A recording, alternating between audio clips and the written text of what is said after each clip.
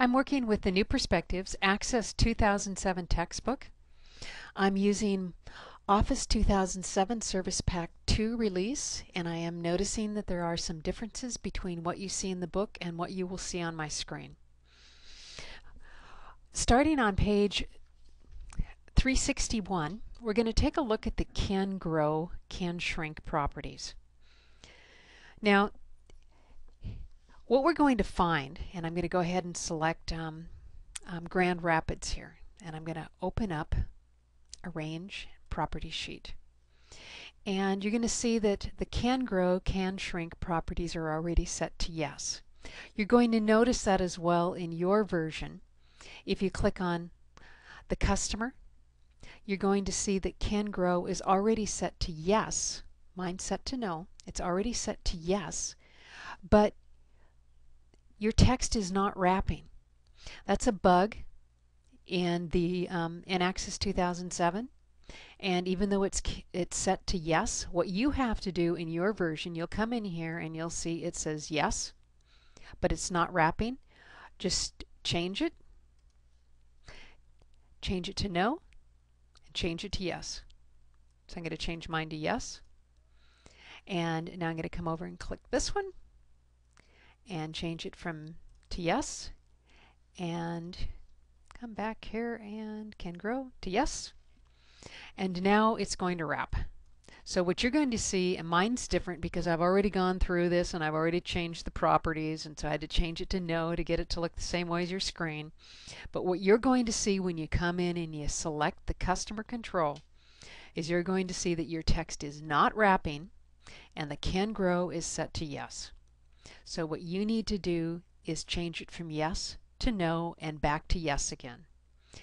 Yes, it's a bug. Just do it.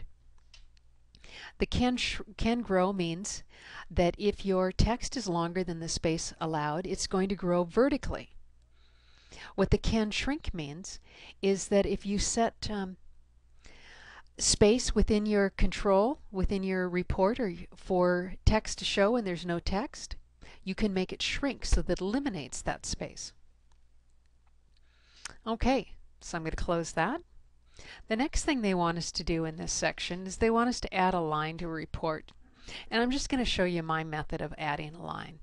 To add a line, we need to go into Design View. And now you notice that I always go up to the upper left to switch from one view to another, when it would be even easier to go to the bottom right and switch from one view to another. The reason I go to the upper left is just simply that I've been working in earlier versions of Access, and that's the place that you always went before to change, and I'm just used to it. Now, before I add the line, I need to make sure that I have space above my control. I want it to be in the invoice item footer above the sum. I want to make sure that I have space in here for a line. If I don't have space for a line, I'm going to have to create space. So let's say, for example, that you come in and your control looks like this, or your footer looks like this. There's really not much space in there to get a line. Sure, you could do it.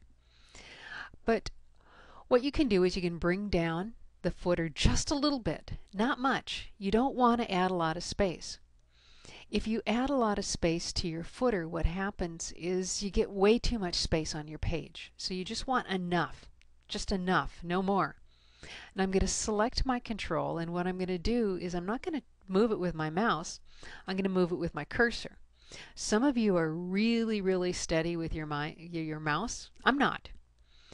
So what I'm going to do is I'm going to select it, and I'm simply going to press my down cursor key. By pushing my down cursor key, my control moves down and aligns with the next row of dots. That's Snap to Grid is turned on by default in our report writing and in our forms. And so as you move a control with your cursor key, it's going to move it to the next row of dots. It's going to snap it to the next row. Now just click off to deselect it. I'm going to go into my controls group. So I'm on my design tab, my controls group. I'll click my arrow, my line tool. Now to get a straight line, you hold your Shift key down as you draw. So I'll hold down my Shift key.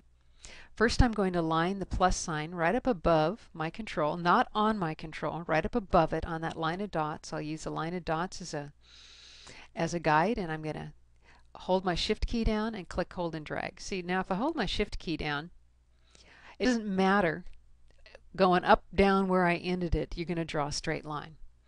Now my line is too long. I can fix that. I'm going to go to Arrange, and I'm going to select my sum as well, and I'm going to put to narrowest, and so now my line is the same width as my box. Now you want to keep these things the same width. You want to keep them the same width because of the trick that I just showed you in an earlier segment about using vertical or horizontal space make equal.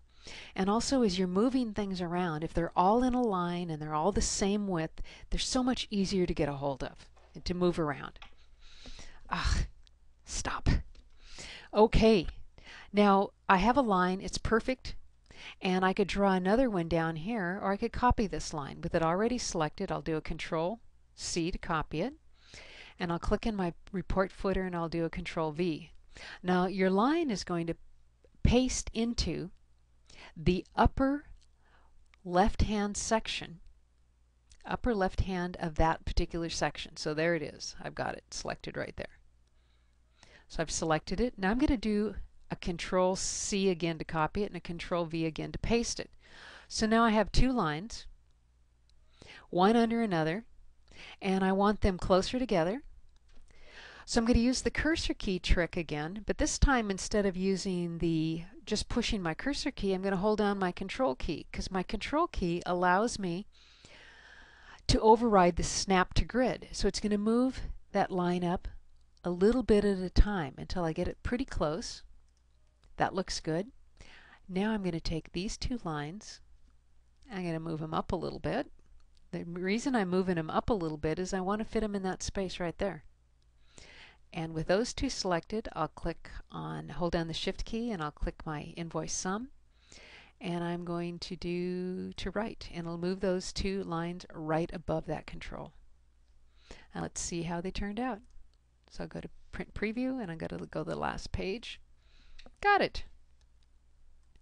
Now if you mess around with your line and the line gets crooked, like you're trying to resize it manually and it gets crooked, you see now that one is crooked. Easy way to fix it. Easy way. Even easier than taking it out and putting it back on is with it selected, go to your Properties sheet, go to Format, find the height of the line. The height of a straight line is always 0. The height of a straight line is always 0. So now I got my straight line back. Okay, that's the end of this segment.